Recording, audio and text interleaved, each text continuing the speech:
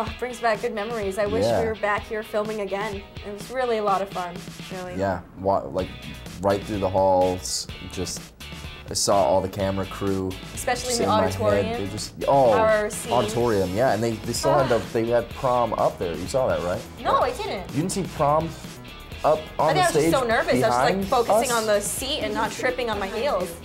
Like walking up, you didn't see Prom? Probably did subconsciously, but I wasn't focusing. I was just like, please don't fall, please don't fall. I thought we were gonna have it on the stage actually, which would have been cool too.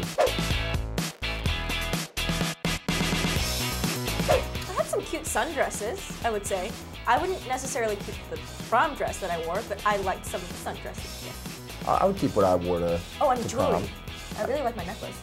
It was like 3 charms. I like that. Sorry. I remember that one. Yeah, I only got a calculator watch, the one that snaps. Oh, that's awesome. If you're not careful, it pinches all your skin off. Yeah, I had one of those, but my suit looked very, it's very Don Draper-esque.